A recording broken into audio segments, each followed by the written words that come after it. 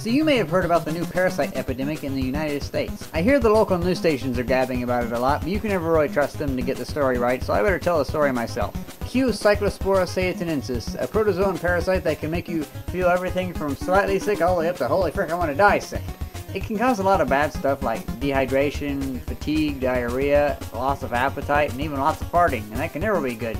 Well, it can be good, but usually it's not good.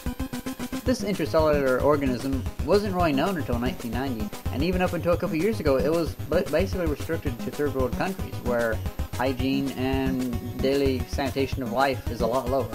But I don't mean any offense to third world countries. You guys are doing pretty awesome. The only experience the US and UK have of Cyclospora Cayetanensis is of the occasional vacationer that would be going to a far off land and happen to contract it. But all that changed in 2013 whenever Cyclospora Cayetanensis decided to get known, and it was known in 11 states of the United States, and it still is kind of running rampant. All of those 11 states are distributed somewhat randomly across the map, so that kind of makes you wonder if the states that haven't been known to be affected, maybe they really are affected, and just people there haven't been reporting it. And the US has been doing a terrible job at tracking where it's coming from, because the only leads they have is either produce or the water supply. And as with many other intestinal parasites, it transmits itself via human fecal matter. So that means we're getting sick by consuming things that has other people's poo on it. Yeah, some sources target the water supply, while other sources target restaurants. And the fact remains that we really don't have any good leads other than imported raspberries. And not a lot of people eat raspberries. I mean, not as many people that are getting infected.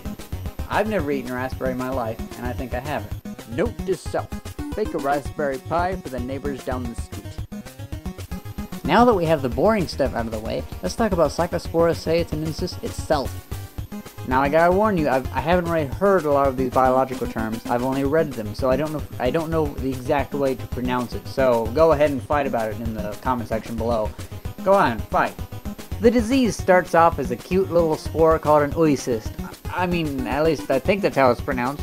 The oocyst itself is about 7.5 to 10 micrometers wide. That's about 1/100th the width of a fat cell, so that's pretty small.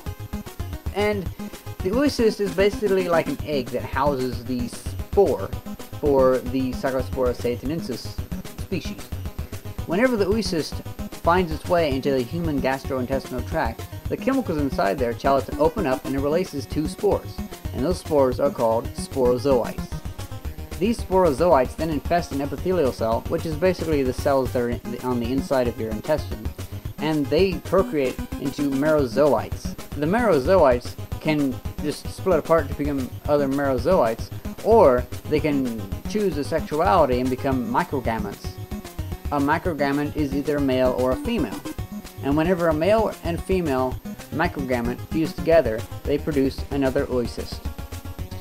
The oocyst can then follow the gastrointestinal tract out of the human host, and there it can wait to be eaten up by another human, and start the life cycle all over again.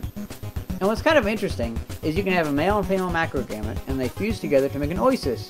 And whenever that oocyst goes into a new host, it splits apart, or opens up, and lets two sporozoites out. So you have two macrogametes go in, you get an oocyst, and then you get two sporozoites come out.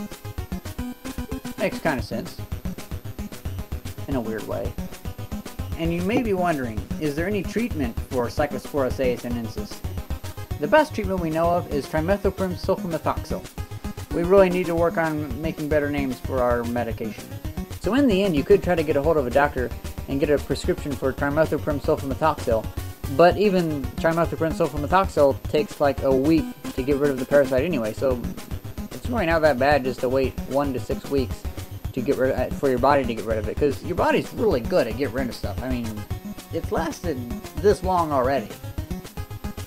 You should count on your body's immune system a bit. And I think we should try much harder to keep human poo out of our food and water, as there really is so much to ask,